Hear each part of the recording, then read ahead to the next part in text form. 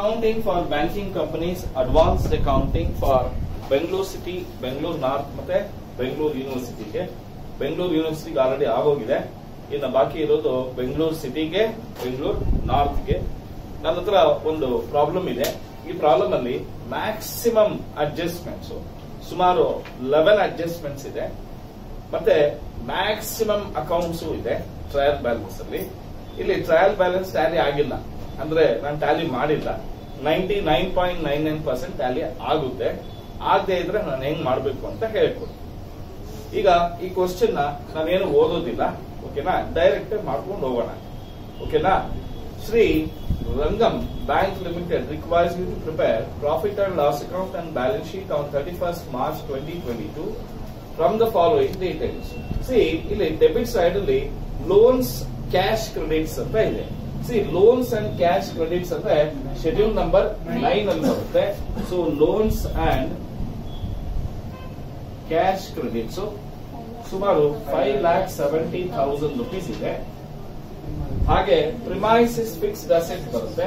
So fixed asset premises ಎಷ್ಟಿದೆಯಪ್ಪ, 1 lakh ಇದೆ. ಹಾಗೆ investments in government securities, so government securities ಸುಮಾರು 13 lakh rupees ಅಷ್ಟು ಇದೆ. ಹಾಗೆ salary to staff operating expenses, so salary to staff ಎಷ್ಟಿದೆಯಪ್ಪ, 70,000 rupees ಇದೆ. ಹಾಗೆ ಡೈರೆಕ್ಟರ್ಸ್ ಫೀಸ್, ಇದು ಕೂಡ operating expenses 3,600. Rent rates taxes 4,600. General expenses 54,800. Stationery 42,000. Bills purchase and discounted ಬಂದು loans ಅಲ್ಲಿ ಬರುತ್ತೆ. Bills purchased 92,000. ದಯವಿಟ್ಟು ಈ ಪಾಯಿಂಟ್ ನ ಚೆನ್ನಾಗಿ ನಾಪ್ತಾ ಇಟ್ಕೊಳ್ಬೇಕು. ಬಿಲ್ಸ್ ಪರ್ಚೇಸ್ ಎಲ್ಲಿ ಬರುತ್ತೆ, ಶೆಡ್ಯೂಲ್ ನಂಬರ್ 9 ಅಲ್ಲಿ. ಇಂಟ್ರಿಂಗ್ ಡಿವಿಡೆಂಡ್ ಪೇಡ್ ಅಂತ ಇದೆ. ಇಲ್ಲಿ ಅಪ್ರೋಪ್ರಿಯೇಷನ್ ಅಲ್ಲಿ ನಮ್ಗೆ ಪ್ರಪೋಸ್ ಡಿವಿಡೆಂಡ್ ಅಲ್ಲಿ ಬೇಕಾದ್ರೆ ಇಂಟ್ರಿಂಗ್ ಡಿವಿಡೆಂಡ್ 34,000 ನ ಮೈನಸ್ ವ್ಯಾಲ್ಯೂ ಹಾಕಿರ್ತೀನಿ. ಹಾಗೆ ಶೇರ್ಸ್ ಅಂತ ಇದೆ, ಇನ್ವೆಸ್ಟ್ಮೆಂಟ್ಸ್, ಅದು ಕೂಡ ಶೇರ್ಸ್ ಎಷ್ಟಿದೆಯಪ್ಪ, 1,54,000 ಇದೆ. Cash in hand and with RBI ಎಷ್ಟಿದೆ ಅಂತೆ, 4,86,000. ಹಾಗೆ ಮನಿ at call and short notice amount 1,90,000. Term loans, ಅದು ಲೋನ್ಸ್ ಅಲ್ಲಿ ಬರುತ್ತೆ. ಎಲ್ಲಿ ಬರುತ್ತೆ, ಲೋನ್ಸ್ ಅಲ್ಲಿ ಎಷ್ಟಿದೆ, 2 lakhs ಇದೆ. ಆಮೇಲೆ ಡಿಪ್ರಿಸಿಯೇಷನ್ ಆನ್ ಬ್ಯಾಂಕ್ ಪ್ರಾಪರ್ಟಿ ನಮಗೆ operating expenses, depreciation is 15,000 rupees. Next non banking asset, other asset ಬರುತ್ತೆ. ನಾನ್ ಬ್ಯಾಂಕಿಂಗ್ ಅಸೆಟ್ ಎಷ್ಟು ಬರೋದು, 5,000. Next safe lockers and furniture, ಅದು ಕೂಡ ಅದರ್ ಅಸೆಟ್ಸ್ ಅಲ್ಲೇ ಬರ್ಕೊಳ್ಳಿ, ಇಲ್ಲ ಅಂದ್ರೆ ಫಿಕ್ಸ್ಡ್ ಅಸೆಟ್ಸ್ ಅಲ್ಲಿ ಬರ್ಕೊಳ್ಬಹುದು. ಎಲ್ಲಿದೆಯಪ್ಪ, ಸೇಫ್ ಲಾಕರ್ಸ್ ಇದು 3,000. ಸರಿ, safe lockers fixed assets, safe lockers and furniture is 50,000. Stamps on hand other assets, stamps on hand amount 5,000. ಆಮೇಲೆ ಕಂಪ್ಯೂಟರ್ಸ್, ಅದು ಕೂಡ ಫಿಕ್ಸ್ಡ್ ಅಸೆಟ್ಸ್ ಅಲ್ಲೇ ಹಾಕೊಳ್ಳಿ. ಕಂಪ್ಯೂಟರ್ಸ್ ಎಷ್ಟಿದೆ, 1 lakh ಇದೆ. ಆಮೇಲೆ ಏನಿದೆ, ಗೋಲ್ಡ್ ಕೂಡ ಇನ್ವೆಸ್ಟ್ಮೆಂಟ್ಸ್ ಆಗುತ್ತೆ. ಯಾವುದೇ ಕಾರಣಕ್ಕೂ ಫಿಕ್ಸ್ಡ್ ಅಸೆಟ್ಸ್ ಆಗಲ್ಲ, ಅದು gold is an investment. 60,000 rupees ಆಗುತ್ತೆ. ಸಿಲ್ವರ್, ದಯವಿಟ್ಟು ಗೋಲ್ಡ್ ಸಿಲ್ವರ್ ಎಲ್ಲ ಇನ್ವೆಸ್ಟ್ಮೆಂಟ್ ಅಲ್ಲ ಸರ್ ಅಂದ್ರೆ ಆಗಲ್ಲ. ಗೋಲ್ಡ್ ಇನ್ವೆಸ್ಟ್ಮೆಂಟ್ ಆಗುತ್ತೆ, ಸಿಲ್ವರ್ ಅದರ್ ಅಸೆಟ್ಸ್ ಆಗುತ್ತೆ. ಓಕೆನಾ, ಎಷ್ಟದು, 10,000. ನೆಕ್ಸ್ಟ್ ಇಂಟ್ರೆಸ್ಟ್ ಆನ್ ಬಾರೋಯಿಂಗ್ಸ್ ಅಂದ್ರೆ ನಾವು ಬಾರೋ ಮಾಡಿದೀವಿ, ಅದಕ್ಕೆ ಇಂಟ್ರೆಸ್ಟ್ ಅನ್ನು ಕೊಟ್ಟಿದೀವಿ. ಇಂಟ್ರೆಸ್ಟ್ ಎಕ್ಸ್ಪೆಂಡೆಡ್ ಅಲ್ಲಿ interest on borrowings ಎಷ್ಟಿದೆಯಪ್ಪ? 41,000. Next law charges operating expenses ಎಷ್ಟಿದೆ? 5,000. ಅಲ್ಲಿಗೆ ಡೆಬಿಟ್ ಸೈಡ್ ಅಲ್ಲಿ ಇರ್ತಕ್ಕಂಥ ಎಲ್ಲಾ ಐಟಮ್ಸ್ ಮುಗಿಯಿತು. ಕರೆಕ್ಟಾ? ಈಗ ಕ್ರೆಡಿಟ್ ಸೈಡ್ ಅಲ್ಲಿ ಬರ್ತಕ್ಕಂಥದ್ದು 1, 2, 3, 4, 5 ಮತ್ತೆ 13 and 14 ಅಲ್ಲಿ ಬರಬೇಕು ಅಷ್ಟೇ. ಅದ್ಬಿಟ್ಟು ಬೇರೆ ಯಾವ್ದು ಬರೋಲ್ಲ. Share capital ಎಷ್ಟಿದೆಯಪ್ಪ? 10 lakhs ಇದೆ. Next reserve fund, reserves and surplus ಅಲ್ಲಿ ರಿಸರ್ವ್ ಫಂಡ್ ಎಷ್ಟು? 5 lakhs. ಆಮೇಲೆ ಕರೆಂಟ್ ಡೆಪಾಸಿಟ್ಸ್ ಬಂದು ಡೆಪಾಸಿಟ್ಸ್ ಅಲ್ಲಿ ಬರುತ್ತೆ. Current account deposits 2 lakhs. ಆಮೇಲೆ ಫಿಕ್ಸ್ ಡೆಪಾಸಿಟ್ ಎಷ್ಟಿದೆ? ಹಂಗೆ ಅಮೌಂಟ್ ಹೇಳ್ಬೇಕು. ಆಮೇಲೆ ಸೇವಿಂಗ್ಸ್ ಬ್ಯಾಂಕ್ ಡೆಪಾಸಿಟ್ ಎಷ್ಟಿದೆ? 1 lakh. ಆಮೇಲೆ profit and loss account last year ಅಂದ್ರೆ 1/4/21 ಲಾಸ್ಟ್ ಇಯರ್ ಎಷ್ಟಿದೆಯಪ್ಪ? 32,000 ಇದೆ. ಆಮೇಲೆ ಇಂಟ್ರೆಸ್ಟ್ ಅಂಡ್ ಡಿಸ್ಕೌಂಟ್ಸ್ ಬಂದು ಇನ್ಕಮ್ ಆಗುತ್ತೆ, 13 ಅಲ್ಲಿ ಬರುತ್ತೆ. Interest and discounts 2,56,000. Next recurring deposits ಬಂದು ಡೆಪಾಸಿಟ್ಸ್ ಅಲ್ಲಿ ಬರುತ್ತೆ, RD ಎಷ್ಟು? 2,40,000. ಆಮೇಲೆ borrowings from other banks, borrowings ಅಲ್ಲಿ ಬರುತ್ತೆ ಫ್ರಮ್ ಅದರ್ ಬ್ಯಾಂಕ್ಸ್ 5 lakhs. ಆಮೇಲೆ ಅನ್ಕ್ಲೇಮ್ಡ್ ಡಿವಿಡೆಂಡ್ ಅದರ್ ಲಯಬಿಲಿಟಿ ಬರುತ್ತೆ. Unclaimed dividend 4,000. ಆಮೇಲೆ 4,000 ಆಯ್ತು. ಓಕೆ. ಆಮೇಲೆ ಸ್ಟ್ಯಾಚ್ಯುಟರಿ ರಿಸರ್ವ್ ಎಸ್ಅಪ್ಪ 1 lakh. ಆಮೇಲೆ locker rent in other income ಬರುತ್ತೆ. ಸೊ ಲಾಕರ್ ರೆಂಟ್ ಎಷ್ಟಪ್ಪ? 10,000. ನೆಕ್ಸ್ಟ್ ಶೇರ್ ಟ್ರಾನ್ಸ್ಫರ್ ಫೀ ಕೂಡ other income. Share transfer fee ಎಷ್ಟು? 4,000. ನೆಕ್ಸ್ಟ್ ಕಮಿಷನ್ ಅಂಡ್ ಎಕ್ಸ್ಚೇಂಜ್ ಕೂಡ ಏನೋ other income 40,000. Next pension fund ಬಂದು ಅದರ್ ಲಯಬಿಲಿಟೀಸ್ ಬರುತ್ತೆ. Pension fund ಎಷ್ಟಿದೆ? 33,000. ಆಮೇಲೆ trade creditors, so trade creditors ಎಷ್ಟಿದೆ? 55,000. ಅದು ಕೂಡ other liabilities. Next borrowings from RBI, borrowings ಅಲ್ಲಿ ಫ್ರಮ್ RBI ಎಷ್ಟಿದೆ? 1 lakh. ಆಮೇಲೆ ಅದು other liabilities. Travellers cheques issued 50,000 amount ಹೇಳ್ರಿ. ಆಮೇಲೆ profit on sale of assets other operating other income, profit on sale ಎಷ್ಟು? 9,000. ಆಮೇಲೆ ಡಿವಿಡೆಂಡ್ ರಿಸೀವ್ಡ್ ಕೂಡ ಅದರ್ ಇನ್ಕಮ್ ಎಷ್ಟಿದೆ?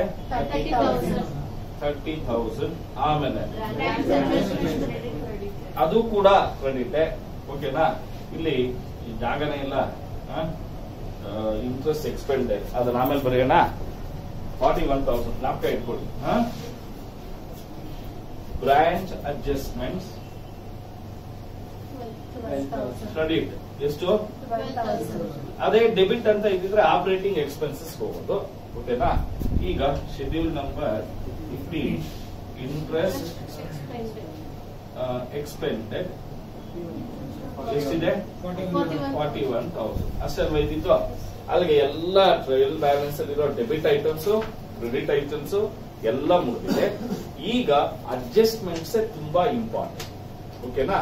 ಈಗ ಅದರಲ್ಲಿ ರಿಬೇಟ್ ಆನ್ ಬಿಲ್ಸ್ ಡಿಸ್ಕೌಂಟ್ ನೋಡಿ. ರಿಬೇಟ್ ಆನ್ ಬಿಲ್ಸ್ ಡಿಸ್ಕೌಂಟ್ ಬೇರೆ ಇನ್ನೊಂದು ಹೆಸರಿದೆ, ಅದನ್ನ ಅನ್ಎಕ್ಸ್ಪೈರ್ಡ್ ಡಿಸ್ಕೌಂಟ್ ಅಂತಾನು ಹೇಳ್ತೀವಿ. ಎರಡೂ ಒಂದೇ. ಈ ತರ ಅಡ್ಜಸ್ಟ್ಮೆಂಟ್ ಅಲ್ಲಿ ಕೊಟ್ಟಿದ್ರೆ ನಾವು ಫಸ್ಟ್ ಏನ್ ಮಾಡ್ತೀವಿ ಅಂದ್ರೆ 13 ಮೈನಸ್ ಮಾಡ್ತೀವಿ. ರಿಬೇಟ್ ಆನ್ ಬಿಲ್ಸ್ ಎಷ್ಟಿದೆ amount?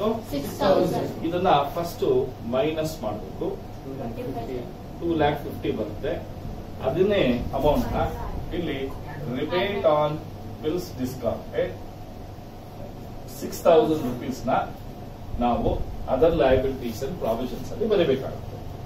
Interest accrued on investment ನೋಡಿ, ಇಂಟ್ರೆಸ್ಟ್ ಅಕ್ರೂಡ್ ಆನ್ ಇನ್ವೆಸ್ಟ್ಮೆಂಟ್ ಅಂದ್ರೆ ಇನ್ಕಮ್ ಬರೋದಿದೆ, ಅದು ಈ ವರ್ಷದ್ದೇ ಬರೋದಿದೆ ಅಂದ್ರೆ ಅದರ್ ಇನ್ಕಮ್ ಆಗುತ್ತೆ.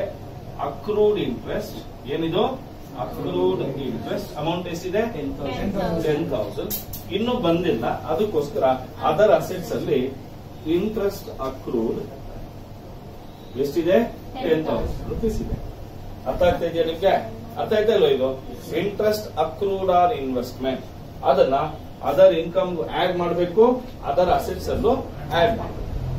ಅಕ್ಸೆಪ್ಟೆನ್ಸಸ್ made on behalf of customer 12 ಅಲ್ಲಿ ಅಕ್ಸೆಪ್ಟೆನ್ಸಸ್ ಎಷ್ಟಿದೆಯಪ್ಪ ಅಮೌಂಟ್ 10,000 ಇದೆ. Next endorsement on behalf of customers ಎಷ್ಟಿದೆಯಪ್ಪ ಎಂಡಾರ್ಸ್ಮೆಂಟ್ಸ್ 25,000. ಆಮೇಲೆ provision for bad and doubtful debts ನೋಡಿ, ಈ provision for bad and doubtful debts ನ ಡೈರೆಕ್ಟ್ ಆಗಿ ಪ್ರಾಫಿಟ್ ಅಂಡ್ ಲಾಸ್ ಅಕೌಂಟ್ ಅಲ್ಲೇ ತಗೊಳ್ಬೇಕಾಗುತ್ತೆ 4,000 rupees. ಹಾಗೆ ಅಡ್ಜಸ್ಟ್ಮೆಂಟ್ ಅಲ್ಲಿ ಕೊಟ್ಟಿರೋದ್ರಿಂದ ಅದನ್ನ ಅದರ್ ಲಯಬಿಲಿಟೀಸ್ ಅಂಡ್ ಪ್ರಾವಿಷನ್ ಅಲ್ಲಿ provision for bad debts ಎಷ್ಟದು 4,000 rupees ನ ಅಲ್ಲೂ ತಗೊಳ್ಬೇಕು, ಇಲ್ಲೂ ತಗೊಳ್ಬೇಕು. Provision for taxation same treatment ಹೆಂಗೆ ಬ್ಯಾಡ್ ಡೆಟ್ಸ್ ಮಾಡಿದ್ರು ಹಾಗೆ ಅದನ್ನು ಕೂಡ ಅದರ್ ಲಯಬಿಲಿಟೀಸ್ ಅಂಡ್ ಪ್ರಾವಿಷನ್ಸ್ ಅಲ್ಲಿ ತಗೊಳ್ಬೇಕಾಗುತ್ತೆ 6,000. ನೆಕ್ಸ್ಟ್ ಬಿಲ್ಸ್ ಫಾರ್ ಕಲೆಕ್ಷನ್ 12 ಅಲ್ಲಿ ಬರುತ್ತೆ. ಬಿಲ್ಸ್ ಫಾರ್ ಕಲೆಕ್ಷನ್ ಎಷ್ಟು 1 lakh. ಆಮೇಲೆ directors propose 10% dividend on paid up capital ಅಂತ ಹೇಳಿದ್ದಾರೆ. ಇಲ್ಲಿ ಪ್ರಪೋಸ್ ಡಿವಿಡೆಂಡ್ ಅಲ್ಲಿ ಇಲ್ಲಿ ಏನಿದು ಪ್ರಪೋಸ್ ಡಿವಿಡೆಂಡ್ ಅಲ್ಲಿ total share capital 10 lakh rupees ಇದೆ. ಆ 10 lakh rupees ಮೇಲೆ 10% ಅಷ್ಟು ಡಿವಿಡೆಂಡ್ ಕೊಡಬೇಕು ಅಂತ ಹೇಳ್ತಾ ಇದ್ದಾರೆ. ಅದಕ್ಕೆ 1 lakh rupees ಬರುತ್ತೆ. ಅರ್ಥ ಆಯ್ತಾ? ಅದ್ರಲ್ಲಿ ಹಾಕಿದ ತಕ್ಷಣ ಇಮಿಡಿಯೇಟ್ ಆಗಿ ಪ್ರಪೋಸ್ ಡಿವಿಡೆಂಡ್ ಅಂತ ಅದರ್ ಲಯಬಿಲಿಟೀಸ್ ಅಲ್ಲಿ 1 lakh rupees ನ ಹಾಕೊಡ್ಬೇಕಾಗುತ್ತೆ. ಅರ್ಥ ಆಯ್ತಾ? ಆಯ್ತಾ ಇಲ್ಲ? ನೆಕ್ಸ್ಟ್ ಲಯಬಿಲಿಟೀಸ್ ಇನ್ ಬಿಲ್ಸ್ ಡಿಸ್ಕೌಂಟೆಡ್ ರೀಡಿಸ್ಕೌಂಟೆಡ್, ಅದು ಕೂಡ ಅಷ್ಟೇ. ಲಯಬಿಲಿಟೀಸ್ ಫಾರ್ ಬಿಲ್ಸ್ ರೀಡಿಸ್ಕೌಂಟೆಡ್ ಅದು ಕೂಡ 12 ಅಲ್ಲೇ ಬರುತ್ತೆ. ಎಷ್ಟದು 10,000 rupees. Next A claim of 15,000 for bonus to A clerk is pending award. ಅಂದ್ರೆ ಯಾರೋ ಒಬ್ಬ ಕ್ಲರ್ಕ್ಗೆ ಬ್ಯಾಂಕ್ ಎಂಪ್ಲಾಯಿಗೆ ಓಕೆನಾ ಬೋನಸ್ 15,000 rupees ಇನ್ನ ಕೊಟ್ಟಿಲ್ಲ, ಬಾಕಿ ಇದೀವಿ ಈ ವರ್ಷದ ಎಕ್ಸ್ಪೆನ್ಸಸ್, ಅದಕ್ಕೆ ಬೋನಸ್ ಔಟ್ಸ್ಟ್ಯಾಂಡಿಂಗ್ ಅಂತ ಹೇಳಿ ಆಪರೇಟಿಂಗ್ ಎಕ್ಸ್ಪೆನ್ಸಸ್ ಅಲ್ಲಾಗಿ ಹಾಗೆ ಅದರ್ ಲಯಬಿಲಿಟೀಸ್ ಅಲ್ಲಿ ಏನಂತ ಬರೀತೀರಾ ಬೋನಸ್ ಔಟ್ಸ್ಟ್ಯಾಂಡಿಂಗ್ 15,000 rupees ನ ಬರೀತೀವಿ. ಕ್ಲಿಯರಾ?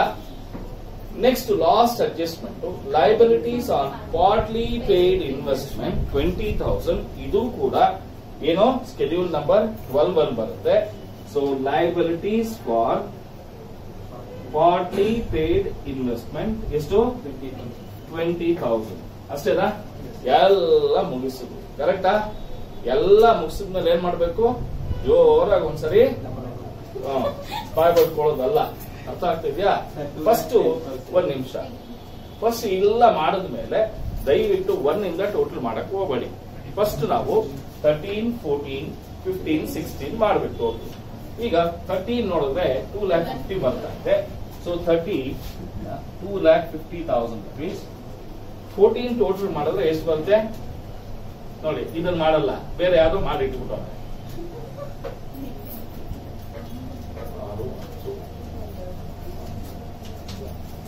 1,15,000 ಬರ್ತಾ ಇದೆಯಾ?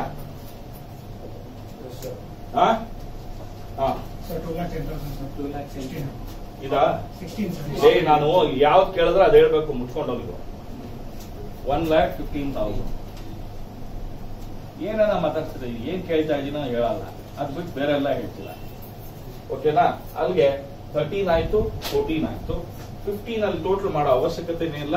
41,000 ಕ್ಲಿಯರ್ ಆಗಿ ಕೊಟ್ಟಿದ್ದಾರೆ. ಈಗ 16 ಟೋಟಲ್ ಮಾಡಿದ್ರೆ 2,10,000. ಇದು 2,10,000. ಈಗ ಇಷ್ಟು ಟೋಟಲ್ ಮಾಡಿದ್ರೆ 10, 20, 60, 2,61,000 ಕರೆಕ್ಟಾ? ಈಗ 3,65,000 ನಲ್ಲಿ 2,61,000 1,04,000. ಸೊ ಈ ವರ್ಷದ profit, last year profit 1,36,000 total profit. ಈಗ ಸ್ಟ್ಯಾಚ್ಯುಟರಿ ರಿಸರ್ವ್ ಯಾವಾಗ್ಲೂ ಅಷ್ಟೇ, ಯಾವುದು ಕರೆಂಟ್ ಇಯರ್ ಪ್ರಾಫಿಟ್ ಮೇಲೆ ಎಷ್ಟು ಪರ್ಸೆಂಟ್ ಹಾಕ್ಬೇಕು? 25% ಹಾಕ್ಬೇಕು. 26,000. ಈಗ ಒಂದ್ ನಿಮಿಷ ಎಲ್ರು ಕೇಳಿಸ್ಕೊಳ್ಳಿ. ಇಲ್ಲಿ ಕೇಳಿಸ್ಕೊತಾ ಇದ್ದೀರಾ? ಯಾವಾಗ್ಲೂ ಅಷ್ಟೇ ನಿಮ್ಗೆ 2 ಮಾರ್ಕ್ಸ್ಗೆ ವಾಟ್ ಈಸ್ ಸ್ಟ್ಯಾಚ್ಯುಟರಿ ರಿಸರ್ವ್ ಅನ್ನೋ 2 ಮಾರ್ಕ್ಸ್ ಕೇಳ್ತಾನೆ, ಅಥವಾ what is under section 16 sub section 1 ಅಂತ ಕೇಳ್ತಾನೆ ಇಂಡೈರೆಕ್ಟ್ ಆಗಿ. ಅರ್ಥ ಆಗ್ತಿದ್ಯಾ? ಈ ತರದ ಕ್ವಶನ್ ಕೇಳಿ. ಸ್ಟ್ಯಾಚ್ಯುಟರಿ ರಿಸರ್ವ್ ಅನ್ನೋದು 2 ಮಾರ್ಕ್ಸ್ಗೆ ಗ್ಯಾರಂಟಿ ಕ್ವಶನ್. ಓಕೆನಾ? So 25% from every current years profit. Every year profit we transfer 25% to a reserve called as statutory reserve. ಅರ್ಥ ಆಗ್ತಿದ್ಯಾ? ಸೊ ಈಗ ನಮಗೆ ಸರ್ಪ್ಲಸ್ ಡೆಫಿಸಿಟ್ ಆದ್ರೆ ನಮ್ಗೆ ಡೆಫಿಸಿಟ್ ಬರ್ತಾ ಇದೆ. ಕರೆಕ್ಟಾ? ಎಷ್ಟು ಬರ್ತಾ ಇದೆ ನೋಡಿ. ಪ್ರಾಫಿಟ್ ನೋಡಿದ್ರೆ 1,36,000 ಇದೆ. ಇದು ನೋಡಿದ್ರೆ 1,60,000 ಇದೆ. ಇನ್ನು ಹೆಚ್ಚು ಕಡಿಮೆ 24,000 rupees ಏನ್ ಬರ್ತಾ ಇದೆ? ಡೆಫಿಸಿಟ್ ಬರ್ತಾ ಇದೆ. ಕರೆಕ್ಟಾ? ಈಗ ನಾವೇನ್ ಮಾಡಬೇಕು ಅಂದ್ರೆ ರಿಸರ್ವ್ಸ್ ಅಂಡ್ ಸರ್ಪ್ಲಸ್ ಅಲ್ಲಿ ಈ ವರ್ಷದ ಸ್ಟ್ಯಾಚ್ಯುಟರಿ ರಿಸರ್ವ್ ಎಷ್ಟಪ್ಪ ಇದೆ? 26,000 ಇದೆ. ಹಾಗೆ ಡೆಫಿಸಿಟ್ ಎಷ್ಟಿದೆಯಪ್ಪ? -24,000 ಇದೆ. ಸೊ ಹಾಗಾದ್ರೆ ನಮಗೆ ಹೆಚ್ಚು ಕಡಿಮೆ ಎಷ್ಟಪ್ಪ ಬರುತ್ತೆ? 6,02,000 ರೂಪಾಯಿ ಬರುತ್ತೆ. ಕರೆಕ್ಟಾ? ಅಲ್ಲಿಗೆ ಶೆಡ್ಯೂಲ್ ನಂಬರ್ 1 ಅನ್ನ ಟೋಟಲ್ ಮಾಡಿದ್ದಾಗಿದೆ. ಶೆಡ್ಯೂಲ್ ನಂಬರ್ 1 ಬಂದು 10 lakhs, ಶೆಡ್ಯೂಲ್ ನಂಬರ್ 2 ಬಂದು 6,02,000 ಅದು ಆಗೋಯ್ತು. ಕರೆಕ್ಟಾ? ಈಗ ಎಲ್ಲ ಟೋಟಲ್ ಮಾಡಿ ಟೋಟಲ್ ಮಾಡಿದ್ರೆ 7,90,000. 4 ಟೋಟಲ್ ಮಾಡಿದ್ರೆ 6 lakhs. ಇದೇನು ಅವಶ್ಯಕತೆ ಇಲ್ಲ. ಇದನ್ನ ಟೋಟಲ್ ಮಾಡಿ, ತುಂಬಾ ಇಂಪಾರ್ಟೆಂಟ್. ಎಷ್ಟು? 2,73,000. ಇದೇನು ಬೇಕಾಗಿಲ್ಲ. ಇದು 15,14,000. ಇದು 8,62,000. ಇದು 10, 18, 28. ಇದು 2,50,000. ಇದು ಟೋಟಲ್ 1,65,000. ಈಗ ಒಂದೊಂದೇ ನಂಬರ್ಸ್ ಹೇಳೋಣ. 2 ಆಯ್ತು. ಮೂರನೇದು ಎಷ್ಟಪ್ಪ? 7,90,000. 4 ಎಷ್ಟಪ್ಪ? 6 lakhs. 5 ಎಷ್ಟಪ್ಪ? 2,73,000. ಟೋಟಲ್ ಮಾಡಿದ್ರೆ 16, 1, 9, 16, 22, 32, 32,65,000. ಈಗ ಅಸೆಟ್ಸ್ ಬರೋಣ. ಎಷ್ಟಿದೆಯಪ್ಪ? 6 ಎಷ್ಟಿದೆಯಪ್ಪ? 6, 4,86,000. 7, 190,000. 8 ಎಷ್ಟಿದೆಯಪ್ಪ? 15,14,000. 9 ಎಷ್ಟಿದೆಯಪ್ಪ? 8,62,000. 10 ಎಷ್ಟಪ್ಪ ಇದೆ? 2,50,000. 11 ಎಷ್ಟಪ್ಪ ಇದೆ? 28,000. ಎಷ್ಟು ಬರುತ್ತೆ ಹೇಳಿ? ಹೇಳಿ ಬೇಗನೆ. 12 ಬಂದು 1,65,000. ಟೋಟಲ್ 33,30,000. 33,30,000. ಈಗ ನಮ್ಗೆ ಅಸೆಟ್ ಸೈಡ್ ಜಾಸ್ತಿ ಇದೆ. ಕರೆಕ್ಟಾ? ಅದಕ್ಕೆ ಡಿಫರೆನ್ಸ್ ಎಷ್ಟು ಬರುತ್ತೆ ಹೇಳಪ್ಪ? ಡಿಫರೆನ್ಸ್ ಇನ್ ಟ್ರಯಲ್ ಬ್ಯಾಲೆನ್ಸ್ ಹೇಳೋ ಬೇಕನ ಎಷ್ಟು ಬರುತ್ತೆ? 65,000. ಸೊ ಆಗ ನಮಗೆ 33,30,000 ಬರುತ್ತೆ. ಓಕೆನಾ? ಇದು ನಂದೇ ಪ್ರಾಬ್ಲಮ್ ಆಗಿರೋದ್ರಿಂದ ಓಕೆನಾ, ನೀವು ಕೊಟ್ಟಿರೋ ಪ್ರಾಬ್ಲಮ್ ನ ಓಕೆನಾ ಟ್ರಯಲ್ ಬ್ಯಾಲೆನ್ಸ್ ನ ಟೋಟಲ್ ಚೆಕ್ ಮಾಡಿ. ಟೋಟಲ್ ಡಿಫರೆನ್ಸ್ ಎಷ್ಟು ಬರಬೇಕು? 65,000 ಬಂದೇ ಬರುತ್ತೆ, ಬರಲೇಬೇಕು. ಓಕೆನಾ? ಇಷ್ಟು ಮಾಡಿದ್ರೆ 16 ಮಾರ್ಕ್ಸ್. ಈ ತರ ಕ್ವಶನ್ ಒಂದು ಕಲ್ತ್ಕೊಟ್ರೆ ಓಕೆನಾ, ನೀವು ಸುಮಾರು ಒಂದು 20 ಪ್ರಾಬ್ಲಮ್ ಮಾಡಿದಷ್ಟು ಈಕ್ವಲ್ ಆಗಿದೆ. ಎಷ್ಟು ಪ್ರಾಬ್ಲಮ್? 20 ಪ್ರಾಬ್ಲಮ್ಗೆ ಈಕ್ವಲ್, ಒಂದೇ ಒಂದು ಪ್ರಾಬ್ಲಮ್. ಓಕೆನಾ, ಕ್ಲೀನ್ ಕಲೀರಿ ಮತ್ತೆ ನೋಡಿ.